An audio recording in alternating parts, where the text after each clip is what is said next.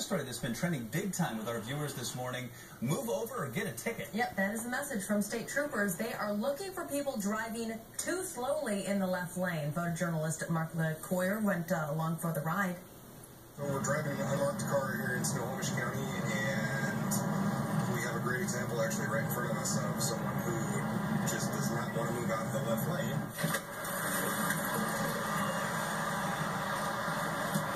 The reason why I stopped you is the law in the state of Washington is keep right except to pass. Okay, you came on from 128, moved all the way over to the left lane, and then stayed in the left lane. A lot of other times we see the car just sitting right next to the car in that center lane or that lane to the right over. And what we want people to do, not to necessarily speed past that traffic, but if you're going to be in that left lane, again, it's for passing only.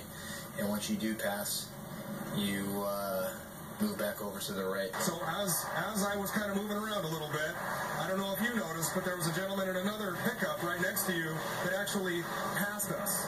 The entire goal is to educate, whether by enforcement, whether by written warning, or whether by a verbal warning.